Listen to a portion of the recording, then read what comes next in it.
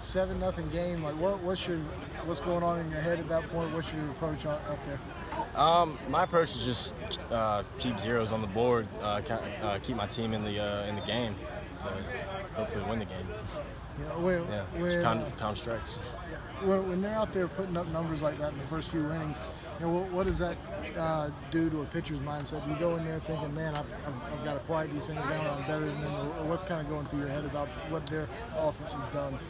Well, we went over the scouting report, and they chase a lot, so we tried to get ahead a lot with off speed, and then seeing those numbers, you just try to focus on getting ahead and getting outs inning to inning.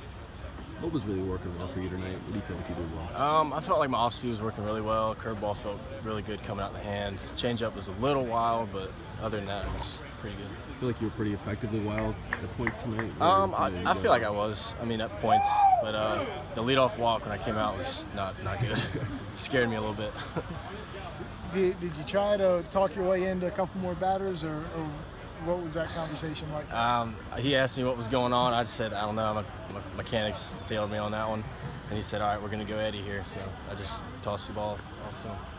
I feel like you can settle into that, long relief role. I think this was your third outing, at least 3 innings. Do you feel comfortable coming in and having to face a lot of guys? I do. I mean, I felt really good tonight, honestly. I mean, I'll do whatever it takes for the team to win. So whatever I need to do. Appreciate you.